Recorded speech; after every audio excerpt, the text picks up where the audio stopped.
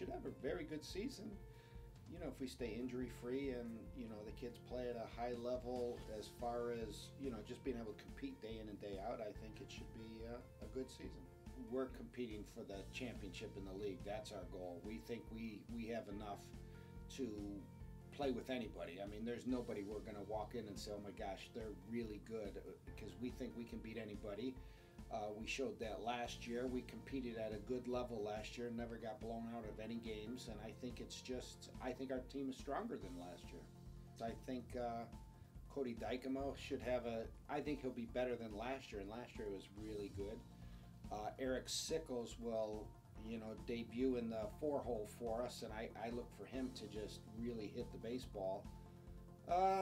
There's a few more. Our starting pitching, you know, the young guys all got experience last year, and they're all looking pretty good, so I think that'll be the strength of our team. So, you know, Phil Madvek will be consistent, Jimmy Skiff, Willie Bennett, Matt Sandoval, all those guys should do really well.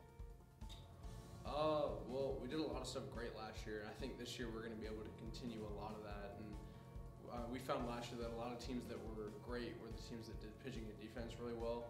So, you know, there's always room for improvement there. But yeah, I think if we do a lot of the stuff that we did last year and stay loose and have fun, we should have the same sort of success.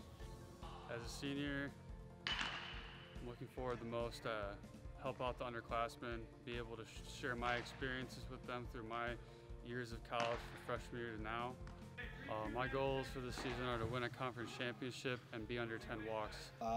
You know, last year we started off and it was just kind of funny. All the games we were winning late, and you know, we're down by 4 runs in the 8th inning, you know, and we'd come back, and you know, I'm a kind of coach that I don't panic, and if the kids sense that, if we can just stay with that kind of attitude that, hey, we got a good team, let's just keep doing what we're doing and, you know, see what happens. And you know, it became very magical last year in Florida. It was, you know, everybody contributed. Now the team is a little different makeup, but enough of the guys from last year were there. So I think it's got a chance to be a good trip.